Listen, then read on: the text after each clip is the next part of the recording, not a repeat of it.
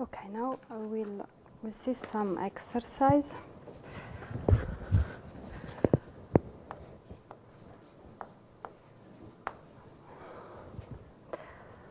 Okay, so we consider an a sequence of subset of R, okay, which okay, such that it is an increasing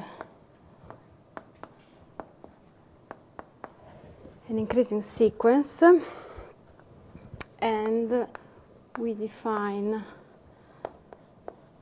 A to be the union of this AN. Okay, now we want to prove that the outer measure of A is equal to the limit as I tend to plus infinity of M star of AN, okay? Okay.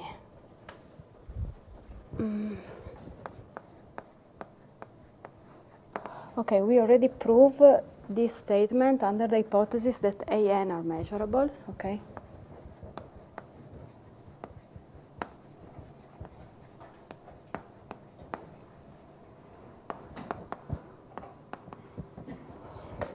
Okay, so we just start by removing that hypothesis.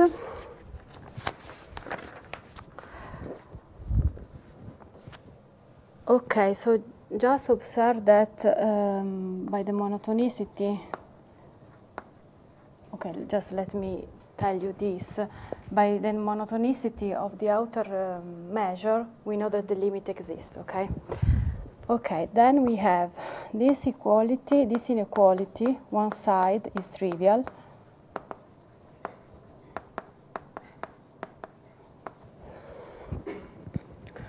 Okay, it's trivial again because A, of course, contains AN for any N. Okay, so now we look the other side. Okay, so the idea is to prove use what we prove for AN, so to construct a suitable sequence of measurable set that approximate this AN. Okay, so for instance, what we saw is that there exists HN measurable, in particular a Borel set, if you want, belonging to this class G delta. Okay, such that you have that AN are contained in HN, and the outer measure of the two coincide, okay? Okay, here I might remove the star, but let me keep it, okay? Okay, then we define HN, this VK, which will be the candidate to approximate AN in this way. Okay, this way. And this VK increase to V, which is the union of this VK, okay? Okay, for a theorem that we prove, we have that the limit of the measure of Vk is equal to the measure of V.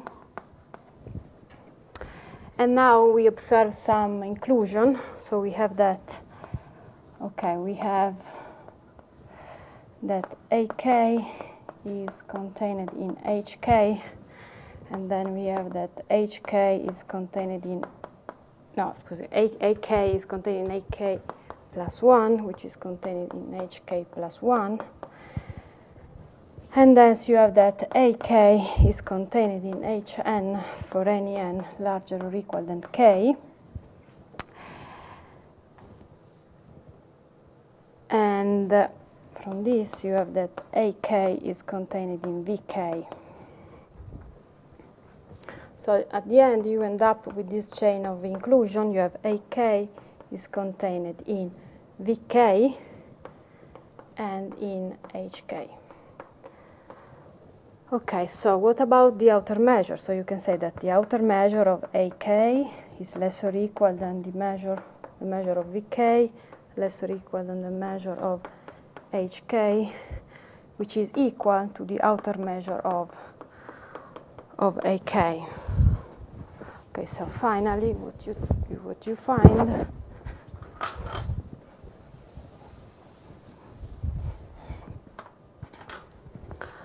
okay, so what you find is that the measure of VK is equal to the measure of A star K. So this limit exists, and we have that the limit of M star AK is equal to the measure of V. And then, since V is equal to the union of VK, which is contained in the union of AK, which is A, we have that the measure of V is larger or equal than this, and then you have that also the other inequality involving the limit is achieved, okay?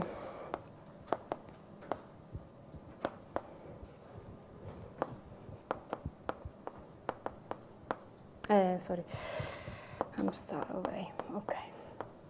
So basically, the fact is that you have to use this, no, because the outer measure coincide, but you cannot use them automatically because you need an increasing sequence. So you define this set VK in order to obtain this increasing sequence.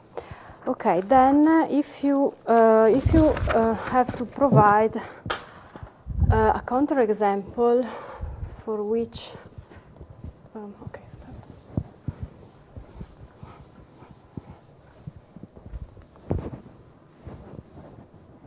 No.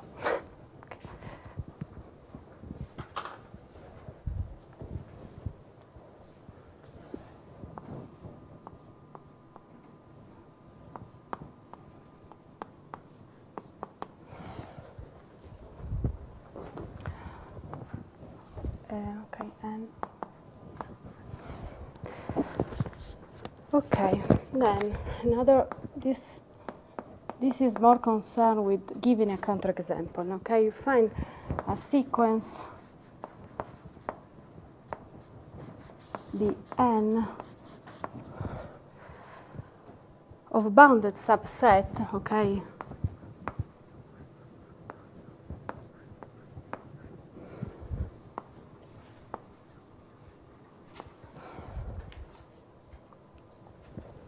okay, of R, of course, such that Bn contains Bn plus 1, and M star of B is less than the limit of, is strictly less, no, than the limit of Bn, where B is the intersection of such Bn. Okay.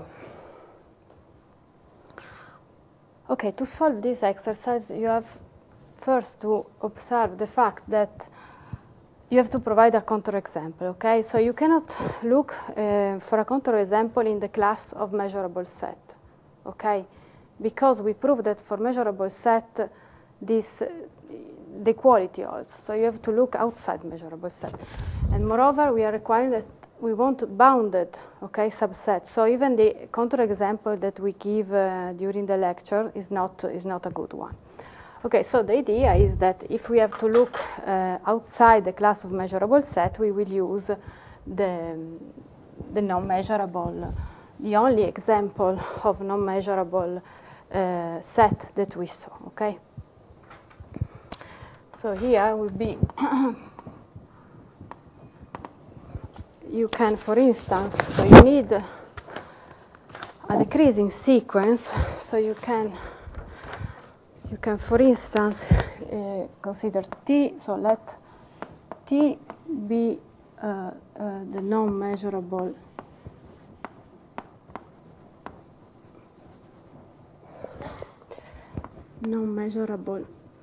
set that we introduce using the Zermelo axiom and so on, and consider you can define okay, the TI, you remember the translation model 1, and we can set Bn as, for instance, the union of tk for k which is larger than n. Okay? Okay, if you can check that B, which is the intersection of this Bn, is the empty set. And what else? Then you can also prove that m star of Bn, okay, will be for sure larger than m star of T, okay? Which is positive because T is not measurable, because if it is 0 would imply that T is measurable, but we know that T is not measurable. So this is, so we have these two, and so we are done, okay? Because so we have that the outer measure of B is 0, and so okay.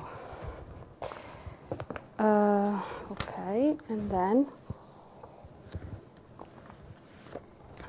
the last exercise. Okay, it was easy.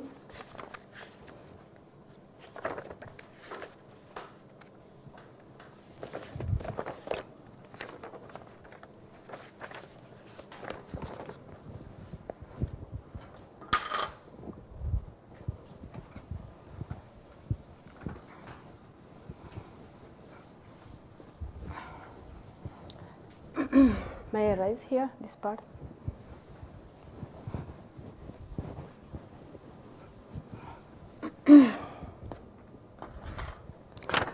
Okay, so we consider En a sequence of disjoint measurable set. So disjoint measurable set, okay, of R, of course, and let A be any set. So take a set belonging to the set of parts of R. Okay, then we want to prove that the M star of A intersection the union, this time was the countable union, okay, of EI is equal to what? Is equal to the sum of the A intersected EI. Okay. Yeah, outer measure, thank you. Okay, we prove this for finite union, no? And so we want to use this. Okay, one side is easy, just come from subadditivity, yeah? So you just have to, okay, let's prove, just see that this fact that the intersection, this intersection at the end, if you do some observation, is equal to the union of the intersection, okay?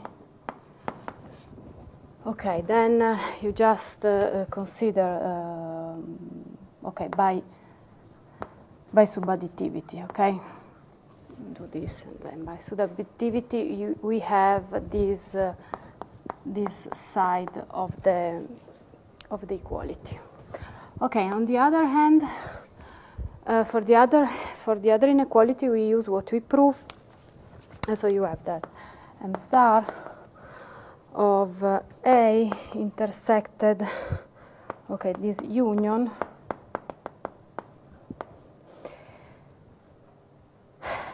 is larger or equal than the same intersection but with finite union. Okay, and then here we use what we prove, so formal result.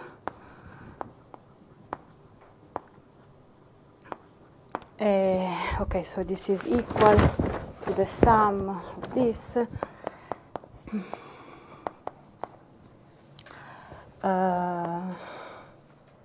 Yes, sum of the intersection of EI and then we just let n goes to infinity, so this does not depend on n, so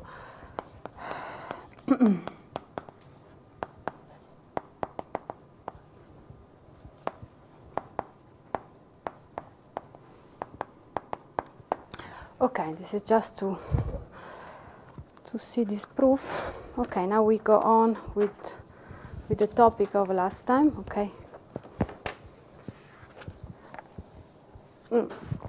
Okay.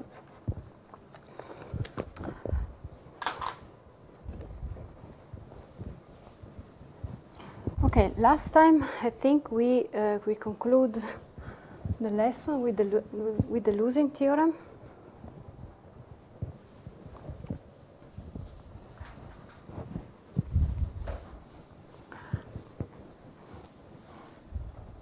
Can I erase? No.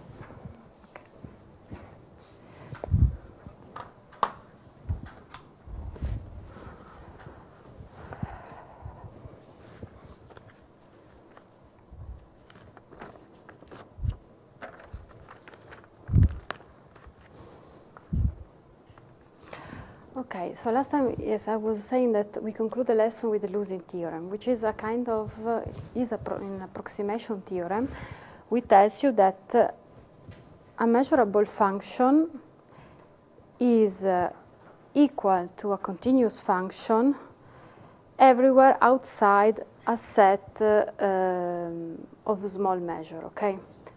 So we add the theorem was the following. Okay, so let f measurable. Okay, yeah, we start by so f defined in an interval, a measurable function, and then okay, then for any delta positive there exists a set A. Okay, now, or maybe we can just say it like this: for any delta there exists a continuous function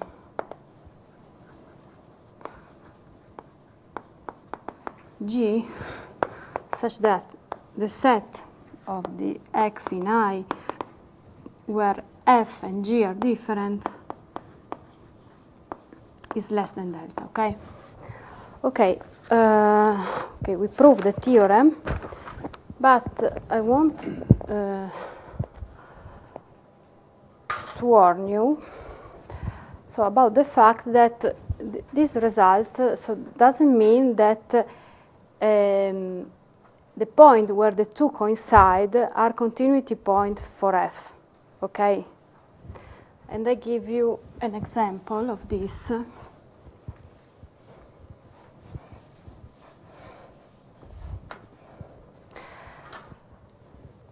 Okay. Or rather, so kind of warning. I will write it just to stress this. So the losing theorem, so does not imply that f is continuous outside a set of measure of a small measure, okay?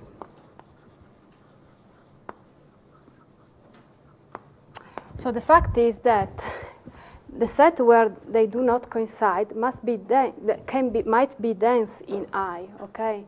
So for instance, take for instance just to consider f defined in this way to be the characteristic function of this set here, okay?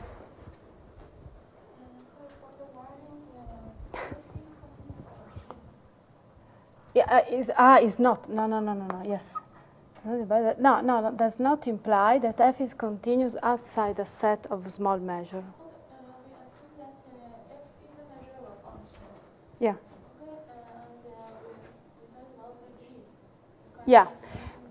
We assume that f is a measurable function, and we say that there is a continuous function g for which they coincide, but outside. Now I will show you an example. This is not me. You're so think at this set, at this function here. Okay, it's a measurable function. Okay, because it is a characteristic function of a measurable set. Okay, but of course it's not continuous. No? Okay, so for instance, you have that you can take as a continuous function g C0I,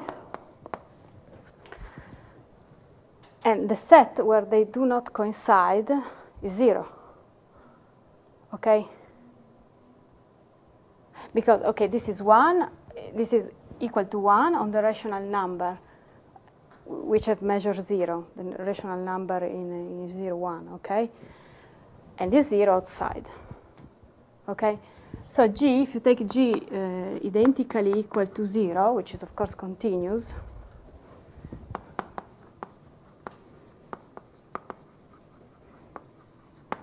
so you have that the set x I where f of x is different, so the measure of the measure of this set is 0. It's really small, okay? But you cannot say nothing about the continuity of f, okay? You're not convinced. If it is dense and the set is dense in E. In I, yeah. I mean, I take I, for instance, in this case as 0, 1, okay? Yeah. Okay.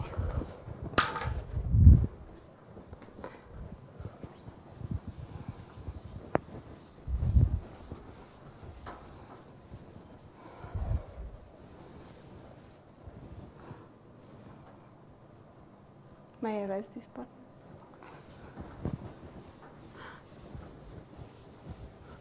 Okay, so now I want to summarize somehow what we did so far in just three facts.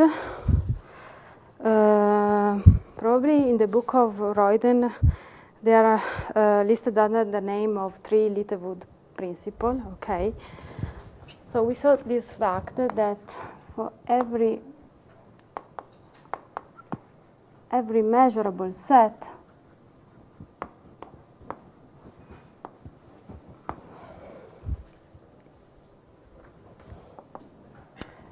okay, E with outer measure finite measure is nearly, if you want, a finite union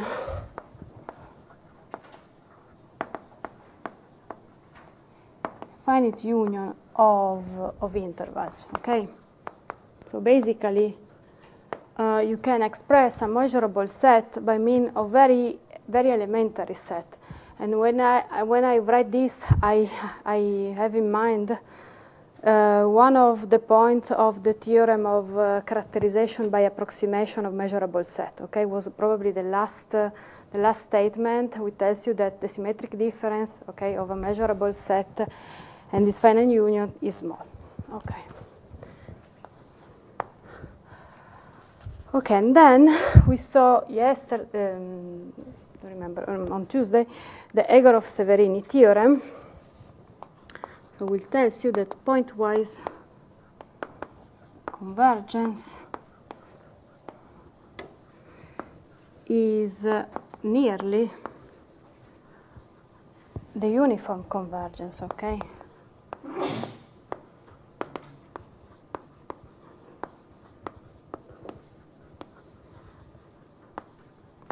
So this is the theorem of Egorov-Severini. And this is theorem of characterization by approximation. And the third one is indeed this losing theorem, that a measurable function, so a measurable function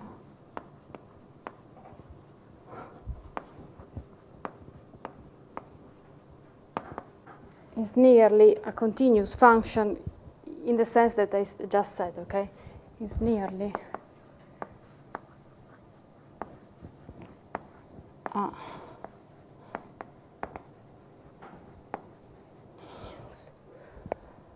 continuous function. And this is the theorem of losing. Okay, so we can somehow outline and summarize what we did so far with these three results. Okay. Okay, now we are in position to introduce, to start to introduce the Lebesgue integral, and I would like first to recall you the construction of the Riemann integral. Okay. Also to see somehow the shortcoming of the definition of the Riemann integral, and so the need to introduce another definition of integral. Okay.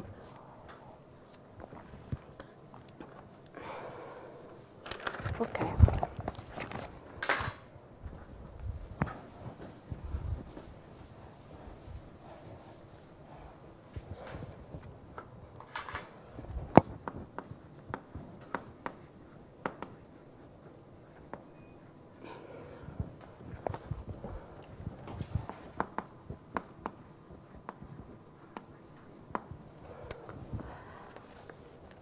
Okay, so we consider f a function defined on an interval,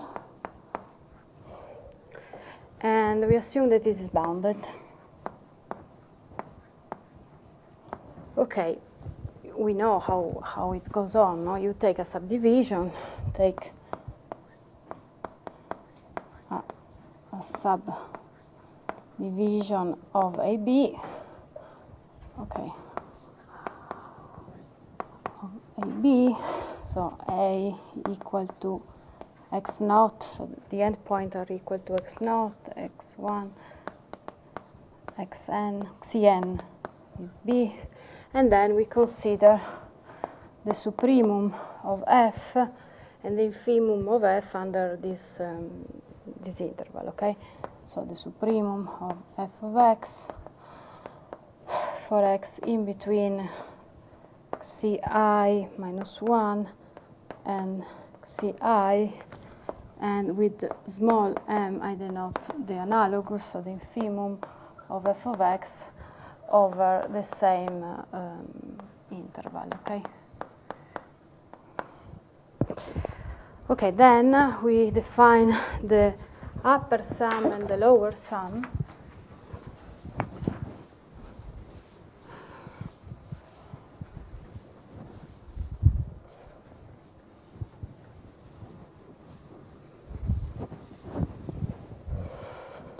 Okay, so we find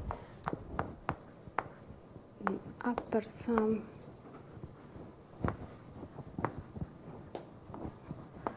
with, I denote with capital S, as indeed the sum for I which goes from 1 to n of mi times xi minus 1, and the lower sum S of x in analogy, no, equal and mi xi minus 1.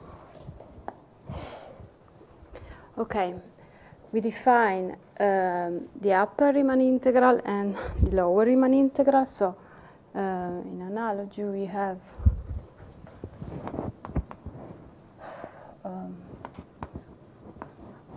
with this bar I denote the upper Riemann integral of f of x as the infimum of the upper sum over all the possible subdivision of AB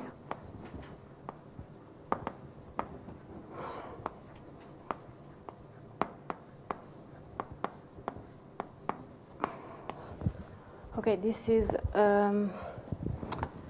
upper Riemann integral. And in analogy, we define the lower Riemann integral, so you understand how it is defined, is the supremum this time of the small s over, again, all the possible subdivision of AB. So basically, the definition of a Riemann integrals is that when these two coincide, we say that f is Riemann integrable, and the Riemann integral is these values, okay? Okay.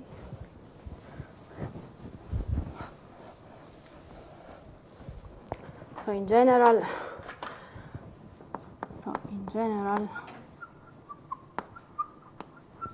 you have that the upper Riemann integral is larger or equal than the lower Riemann integral, but when they coincide,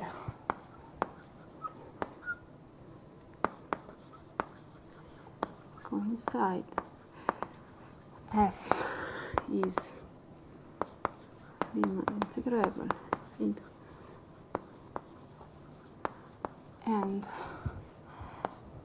and okay, the Riemann integral of f is defined, this is the definition, as one of the two, they coincide. So. Okay.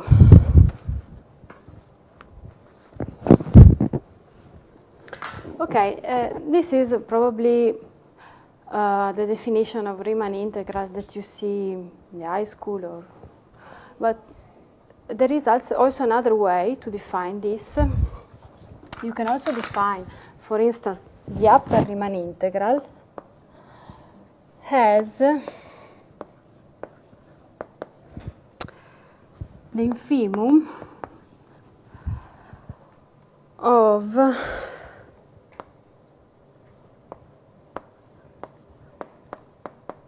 the integral, the Riemann, which is, of course, this is an elementary definition, over all the step function psi, such that psi is larger than f. Okay. Okay. And in analogy, you can define the lower Riemann integral as the supremum of the elementary integral of step function phi, such that phi is less or equal than f. Now I will write.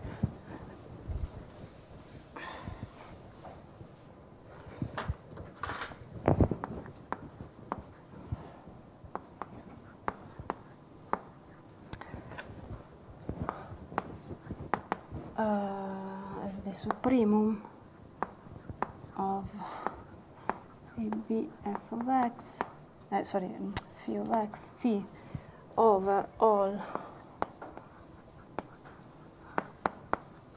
the step function. Okay, phi such that phi is less or equal than f.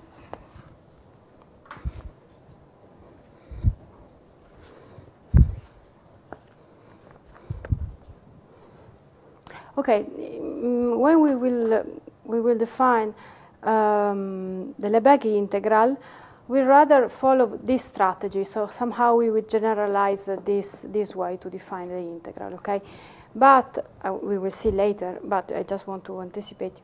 Instead of considering step function, we will consider simple function, okay? Okay, so now, just to understand why the Riemann integral is not enough for our application, we can observe that, it's quite intuitive that we want to give a notion of integral that leads you to the fact that the integral of the characteristic function of a measurable set coincide with the measure of the set, okay? So we would like to have something like this. This is the measure of the set. Okay, so give some notion of integral. Okay, so why Riemann integral is not good for this purpose? Because again we see this example, which is the same that we saw before. So consider this function, the characteristic function of the interval intersected with, again, the rational number. No? So these are the characteristic function of all the rational number in 0, 1. Okay, when we consider the sum, the upper sum and the lower sum, okay, we begin by saying that, okay, it is measurable, and the measure of this set is 0, okay?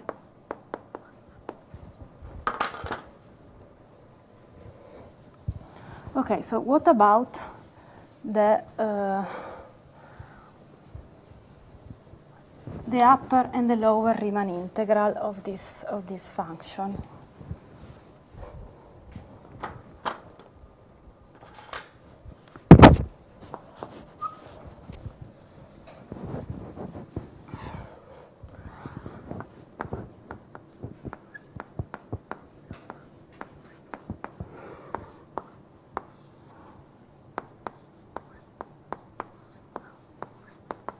Okay, this is equal to 0 and this is equal to 1, so they are different.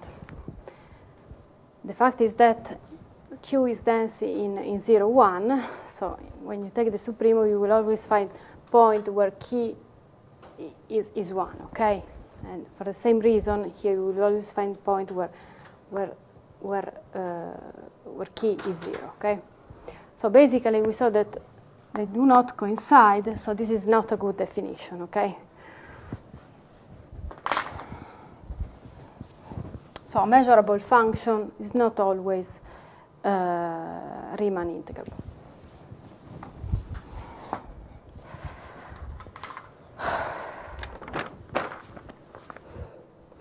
Okay, so we want to extend this notion and to consider the Lebesgue integral.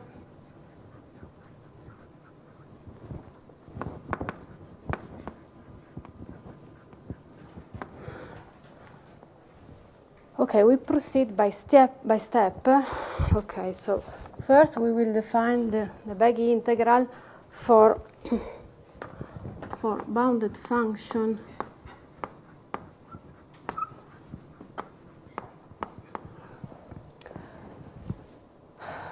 over a set E with the measure of E finite. So we will follow the strategy of Royden, okay? Then for non-negative function,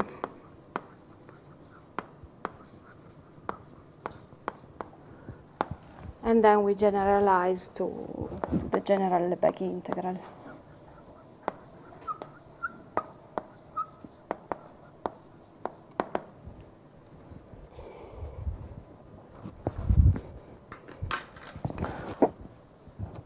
Okay, so before I told you that we want to define this the Lebesgue integral. We want to use the simple function. Okay, so now we need to introduce what is called the canonical representation of a simple function. So take it as a definition. Okay, the canonical representation. Okay, representation of simple function phi is the following.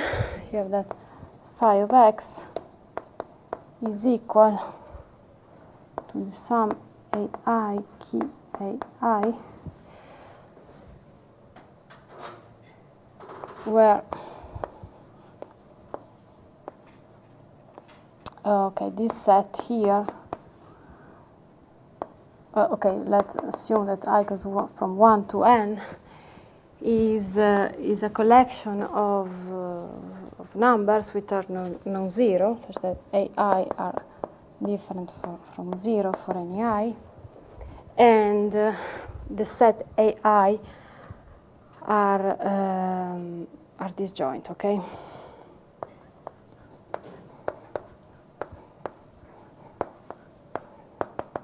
The set ai are the set where phi of x is equal to ai, and ai are disjoint.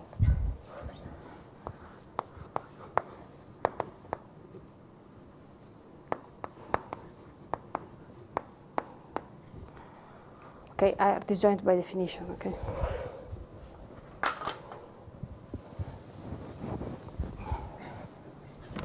So this is to say that this implies that they are disjoint.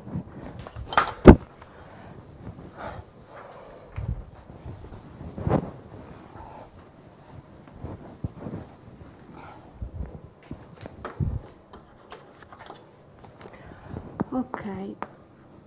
Okay, so we want to define the Lebesgue integral of this function, which is quite phi, if you want, with that consider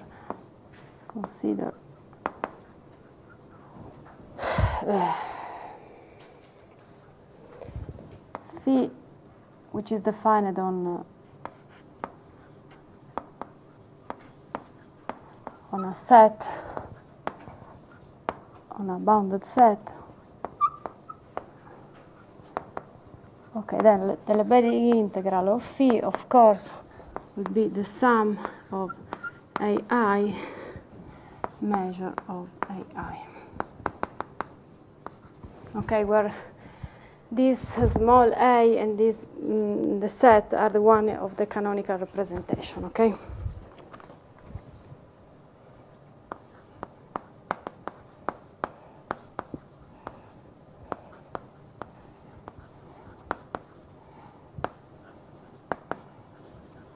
Okay.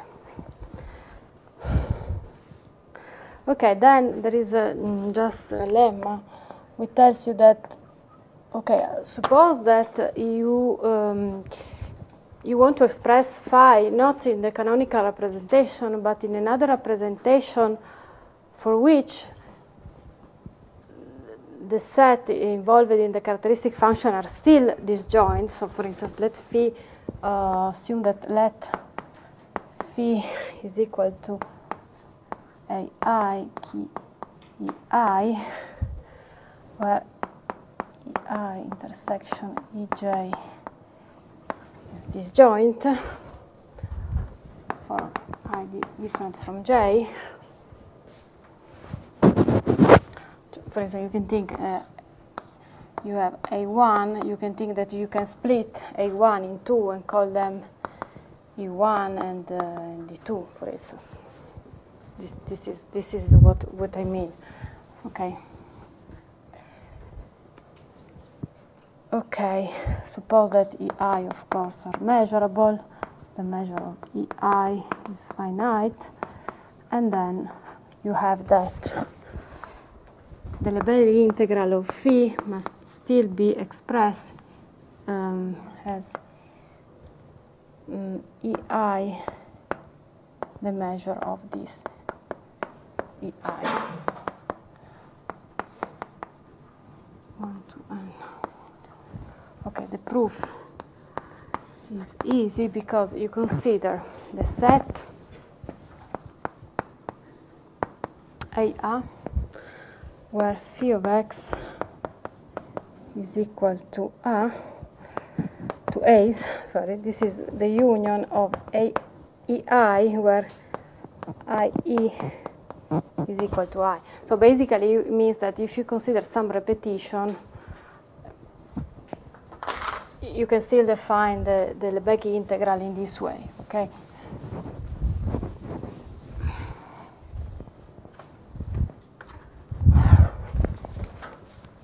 You have that A, the measure of AI, is equal to A, the measure of the union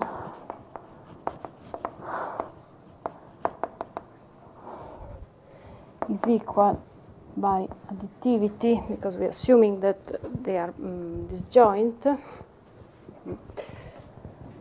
has AI,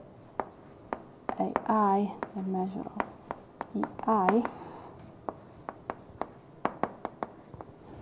And so when you consider, you sum up phi of x, you have that this is the sum. This is, I use the definition with the canonical representation, is equal to the measure of AI, and this is equal to the sum of AI measure.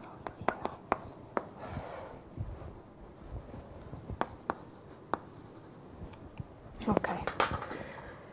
Okay, now we want to see that the Lebesgue integral is linear. Okay.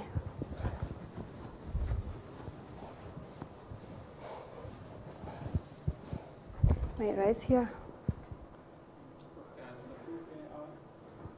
AI. I mean, AI, this is a definition. No? AI, consider the set AI, which is the one in the canonical representation, are defined as the x such that phi of x is equal to A. Then I express this in terms of this disjoint set EI for such that AI must be equal to A. Okay?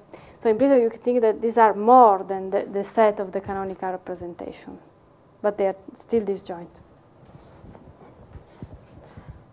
So may I erase here?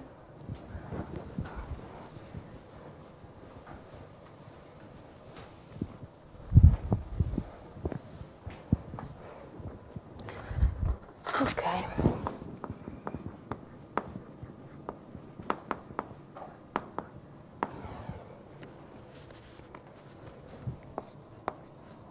Okay, let phi and psi, simple function,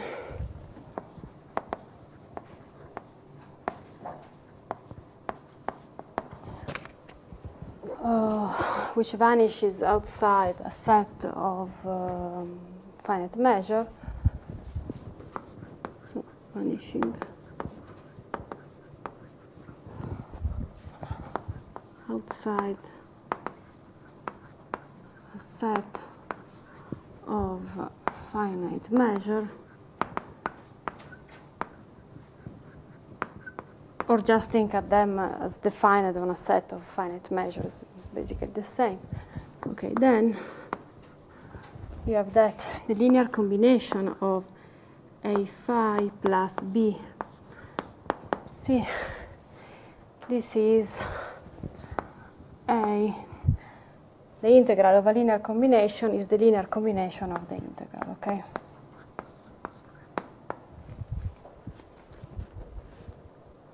Okay, moreover,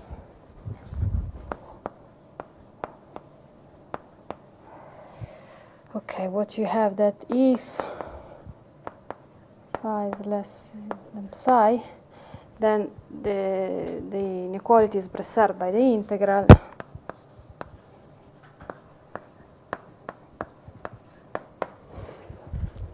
Okay.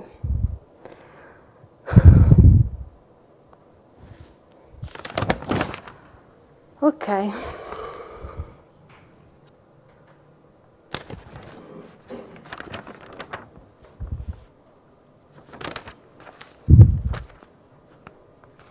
Okay, we will start by this.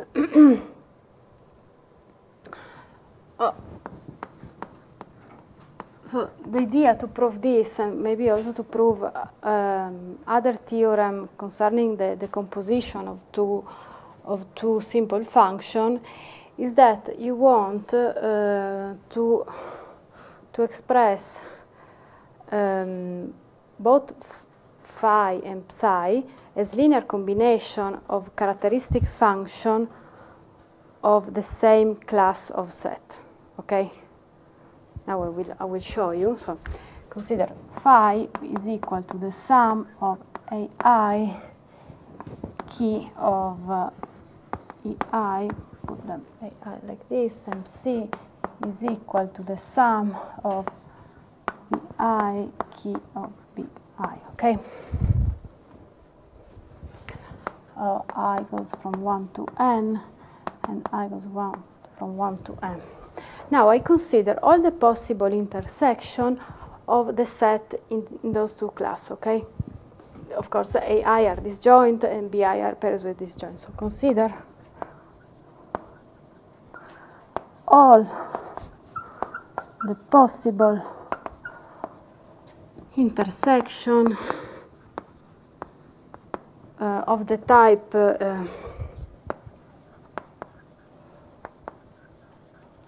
AI intersected BJ. Okay, if you want, I can change the index here if you prefer. Okay, I will still find a finite collection of disjoint set. Maybe it will be a finer collection. So I end up obtain a finite collection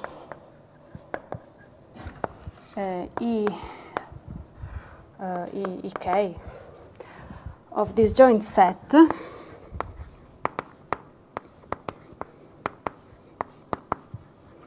and now I want to represent phi MC with respect to this collection, okay? Because this is something in common between the two, okay?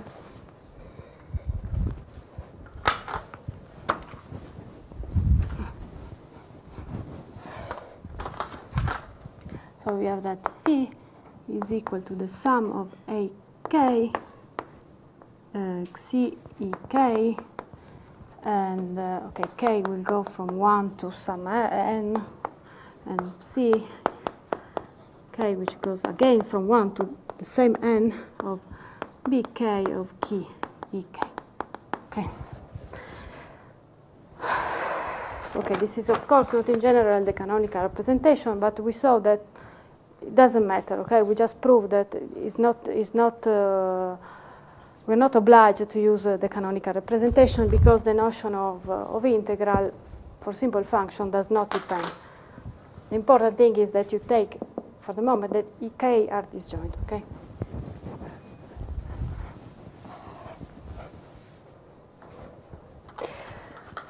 Okay, so consider the linear combination. So this is the sum, okay, which goes from 1 to n of AK plus BK key of EK. Okay, so just compute the integral. Okay, by definition, okay, this is the sum AK plus BK of the measure of this set EK. Okay, here you just use the linearity. So you just use the fact this is A, K, AK, the measure of K plus B, K, BK, the measure of EK. And this is by definition is just A. This is the Lebesgue integral of the function phi plus B, the Lebesgue integral of psi. So the first part is proved. Okay, now we have to prove the one concerning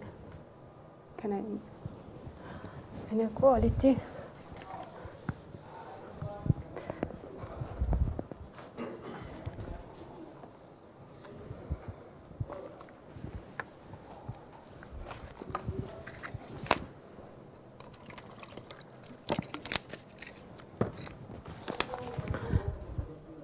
Okay.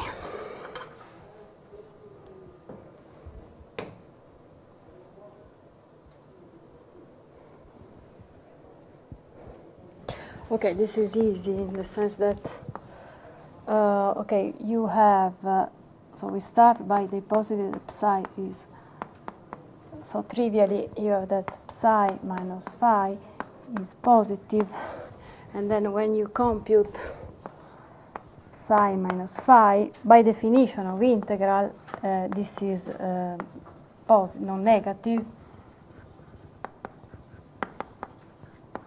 And for what we, by the step before, by the linearity, so by the step before, so concerning the linearity, you have that psi is larger or equal than phi, okay?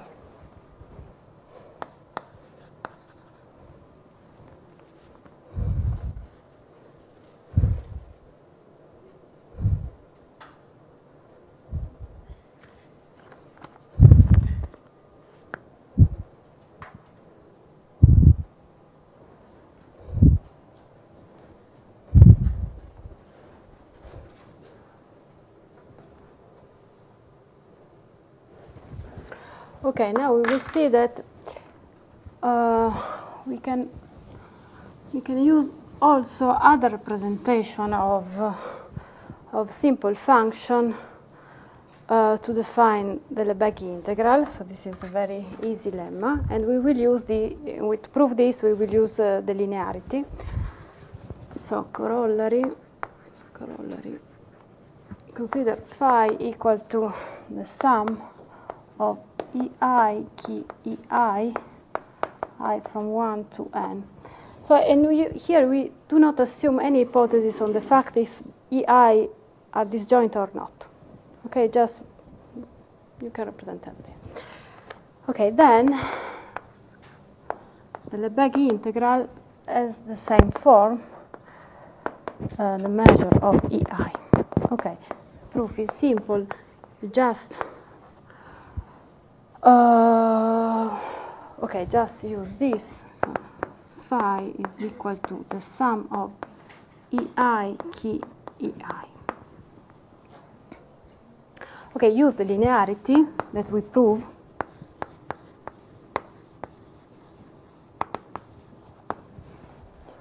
Okay, so consider this as a particular simple function, no?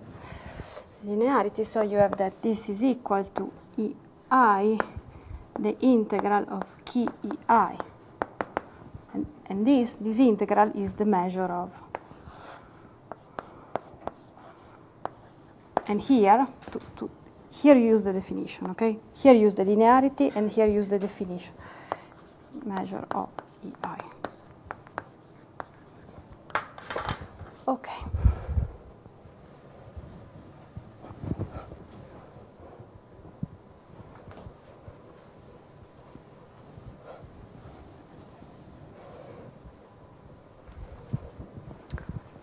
May I write here?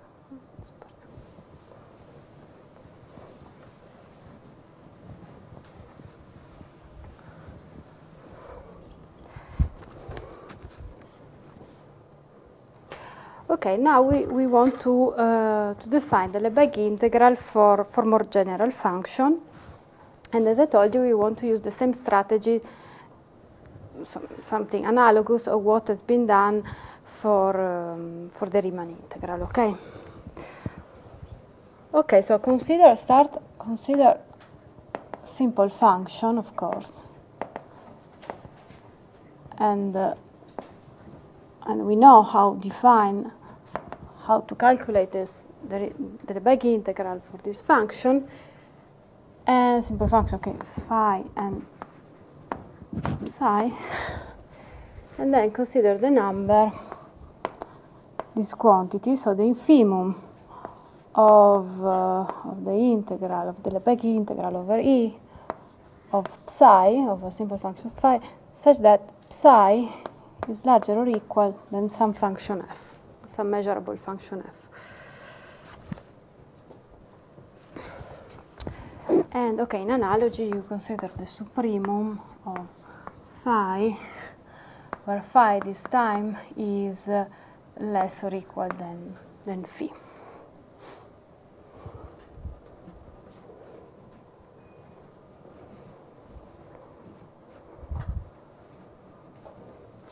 Okay, then you have a characterization. The following characterization is the following. In all this definition, I already told you, but just to stress that I consider the measure of E finite. Okay. Okay, we have that. Let F defined on E, values on R, bounded, measure of E finite. Okay, then you have the following characterization that if these two quantities coincide, then the two quantities coincide if and only if F is measurable, okay? So the infimum of C over all the possible C step functions which are larger than F is equal to the supremum of phi over all the possible simple function phi which is less or equal than F if and only if F is measurable.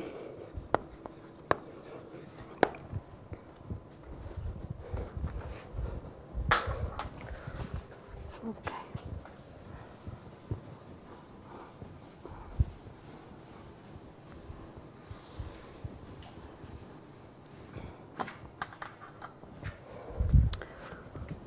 Proof.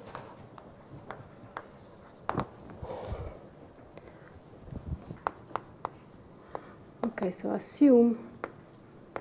we start by this implication. So we assume that F is measurable.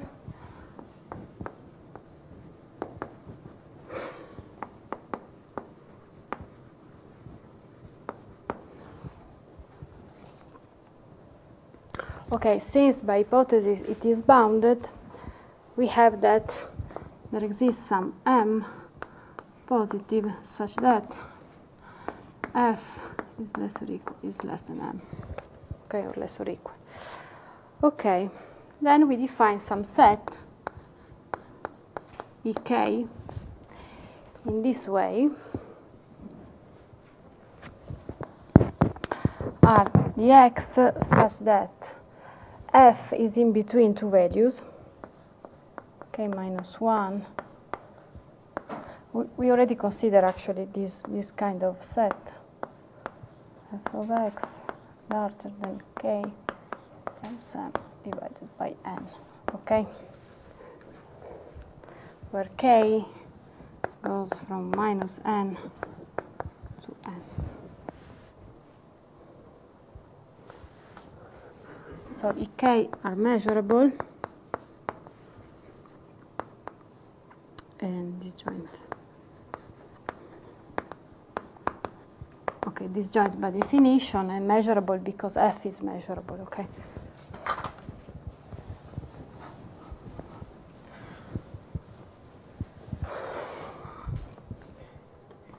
Okay, moreover, we have that the union of this K, EK,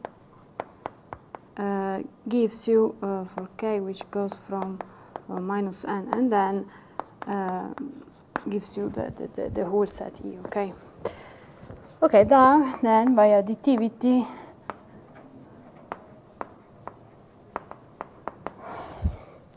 we have that the measure of E is equal to the sum of the measure of this set EK. Okay.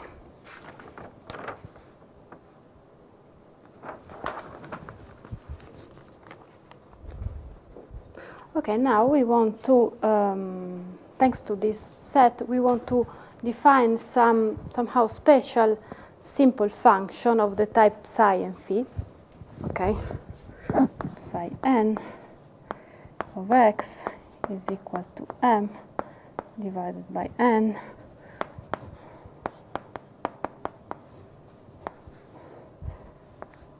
Okay. Okay. And phi of x is equal to m divided by n. And now instead of k, I take k minus 1. So basically, the end point of this. Lost. N and K are now finally something the same. No, This K which one exactly? Between negative M or N? Yeah, n minus n. And which K is that one exactly? No, the index, probably because I use the index k is in between minus n and n. It runs from minus n and then. The k here, because maybe I use, it's the same k. Because, okay, k in capital, okay?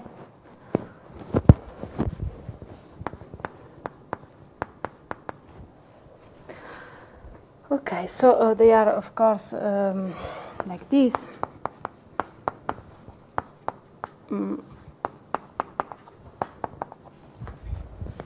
Okay, and then we consider pass to the integral.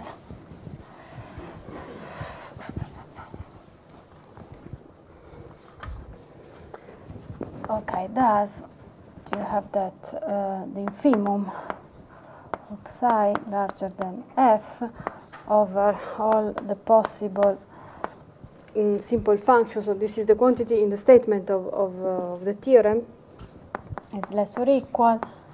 It's true. Less or equal than Cn, this Cn here, of E, which is equal to m over n sum k minus n to n over k, the measure of ek, and in analogy you have the supremum over the all possible simple function phi larger than f of f is larger or equal than the integral over E of phi n, which is equal to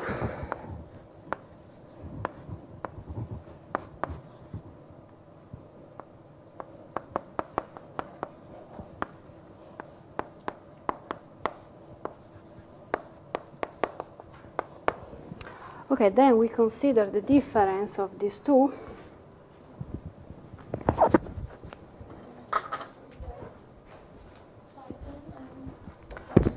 Here, yes.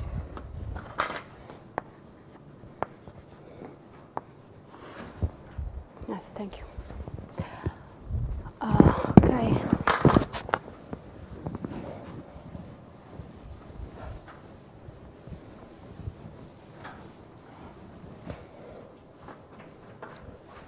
So consider the difference of this and this. We want to see that the difference is 0, no? Because we want to see that they coincide. So let 0 is less or equal than the infimum of E psi minus the supremum phi E. Then we use the inequality.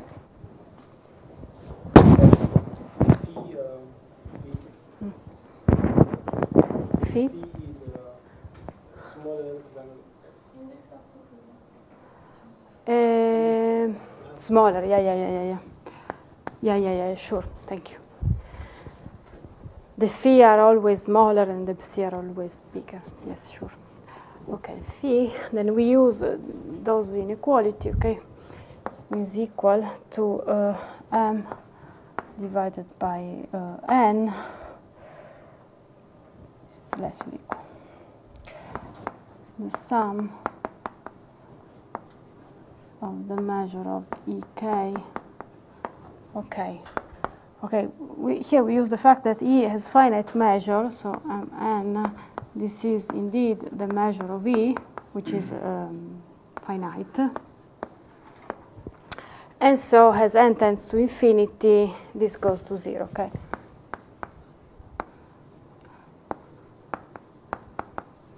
This goes to 0, and so we saw that the inequality is equal to 0, okay?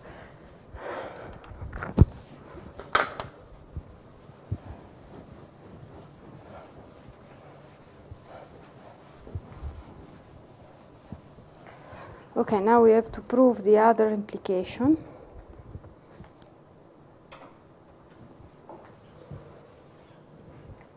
Here,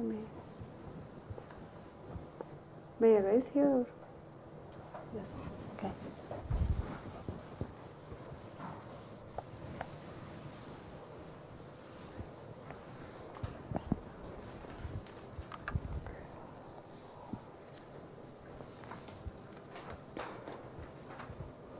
Okay, now,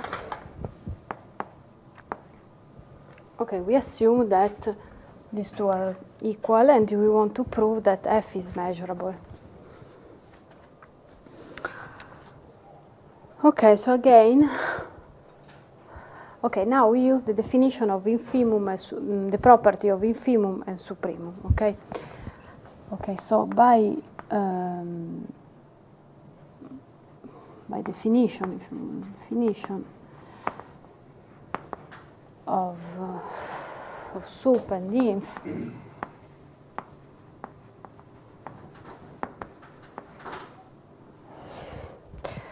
okay, there exists a simple function, again, phi n and psi n, okay, such that we have always the same chain of inequality, and we have that 0 is less or equal than psi n minus phi n less or equal than 1 over n, okay? And call this fact dot. Okay, define phi bar on the top as the supremum of those phi n, and psi on the bottom has the infimum of those psi n.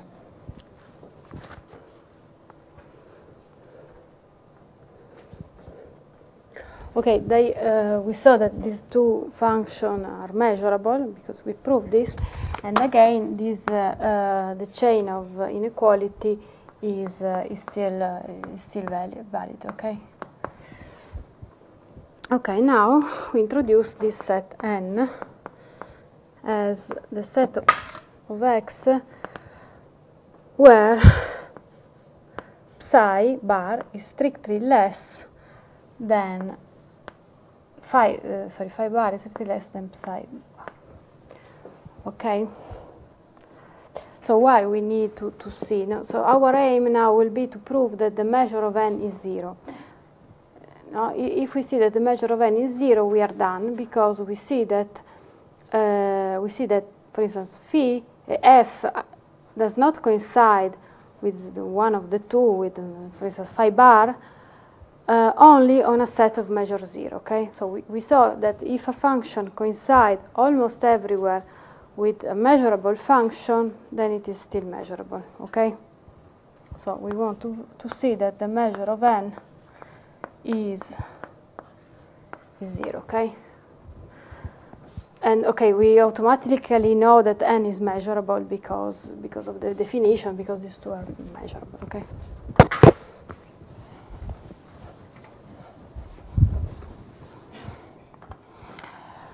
Okay. Okay, now we need a countable union to express n as the countable union of the x such that phi x is less than psi x minus 1 over k, and call this set here and k, and we define another set, which is a slight variation of this nk, and I will call them nkn, where instead of this I use instead of phi bar and psi bar, I will use phi n and psi n. So this would be the set of x where phi n of x is less than psi n of x minus 1 over k. And we know, we see that nk is contained in nkn.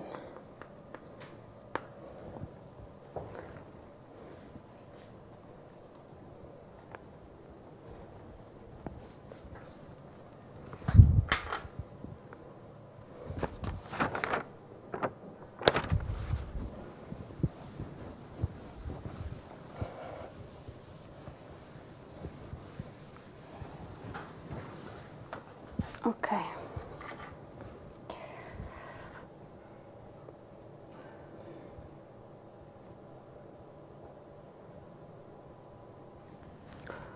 Okay, now let me, yeah.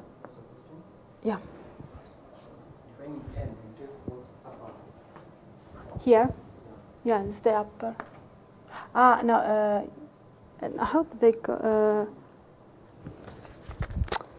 maybe, yeah, no, the up, I think I call them, both of them with the upper sign, no? I mean, this phi bar was the supremum of the phi n that, no, that I defined, I mean, I defined this phi bar, okay? Are you convinced? Or? Ah, okay, okay, now I know what you mean, okay. No, okay, I used two notation, sorry. Okay, so this is the same function. Yeah, I'm sorry. Yeah.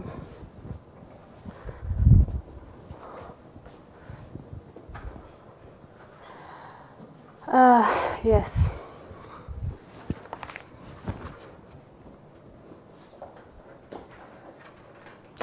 Okay, so yes, I'm sorry. So now take x, yeah, what I wanted to do is to, okay, this is, of course, this is trivial, but I need to do this. This is the set of the psi n of x. It's more convenient for me to express this set in this way, which is larger than 1 over k. Okay, now let's consider this function.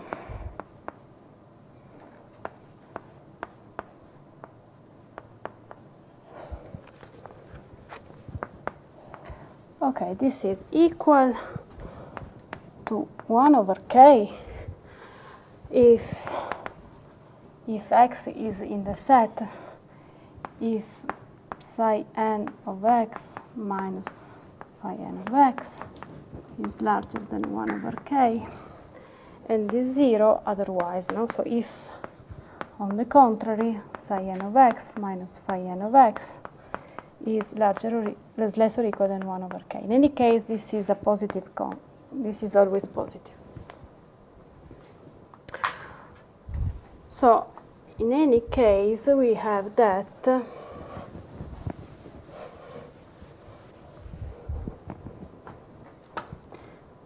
this 1 over k times k of nkn, so in any case,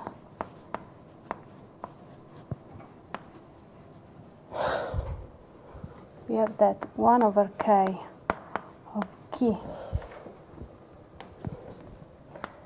nkn of x is less or equal than psi n of x minus phi n of x.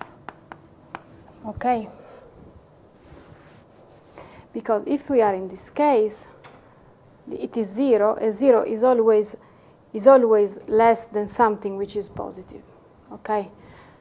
And if we are here, these values is 1 over k, and here are in in the situation when 1 over k is less than this. Okay, so we always have this inequality, okay? Okay, now we want to pass to the integral. So we have that 1 over k of the integral Kn Kn is less or equal than the integral of this. Okay, we can use the linearity by n, which is by what I call dot is less or equal than 1 over n. Was one of the first inequality in the proof. Okay.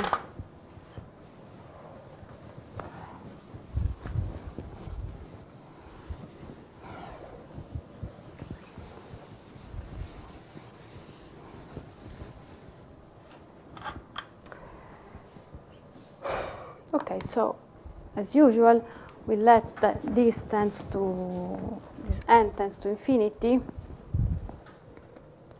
Okay, so we have that the measure of nkn is less or equal than k over n for any n, and then this measure is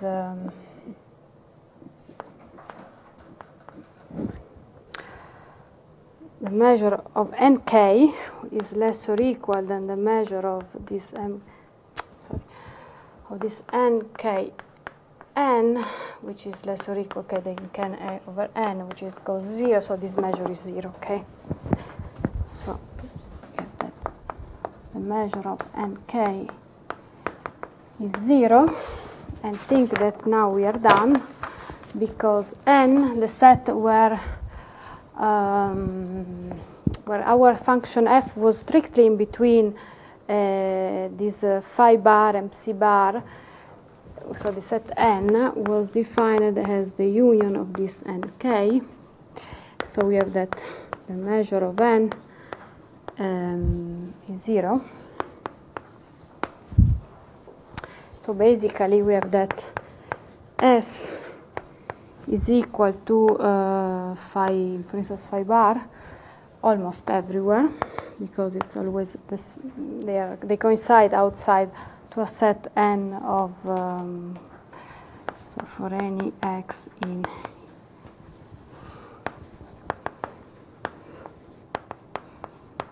E minus n with measure 0. So we have that being this measurable, we have that also our f is measurable. Okay, so we conclude the proof. So now it's clear how we will define the Lebesgue integral for measurable function, no? As one of these two quantities. And okay, I think that for today we can stop here.